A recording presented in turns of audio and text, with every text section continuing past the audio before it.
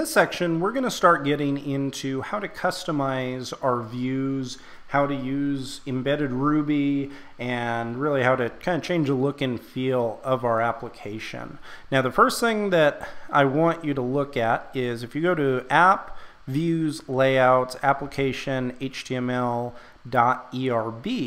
you'll see this is our main application file. So our main application view file, I should say. So everything that comes into the application gets first processed through this file.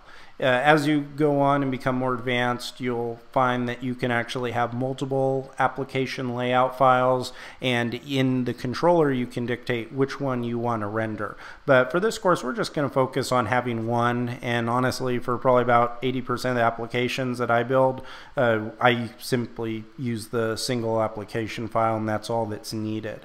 Now, to see some ways of customizing this, or to just play around with it a little bit, say if I wanted to put in some type of navigation element right here. So say I wanted to do something like, and I'm going to use embedded Ruby for this. So I can say link to home, go with root path again, and then create a few more of these. So I'm going to say about path, contact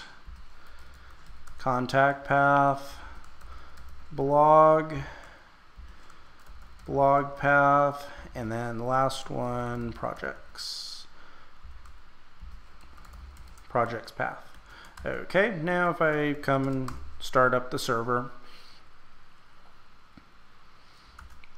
you can see that you'll be able to see that you'll have access to each one of these on each page. So if I come here and hit refresh, you can see all of these are right here.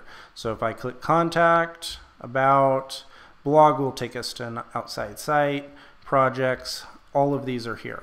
So the reason why you'd put these in the application file as opposed to, say, putting them in each file here, if I come in, you can see it disappears and it's only on the about page. But then if I go to projects, it's no longer there. And a very important principle in building Rails applications, or any really software development in general, is do not repeat yourself. So it would be a horrible idea to come here and then come on our contact page and paste this in, and then come on the home page and then paste it in here. That's just really bad programming, because every time that you make a change, you're going to have to make it in all those different spots.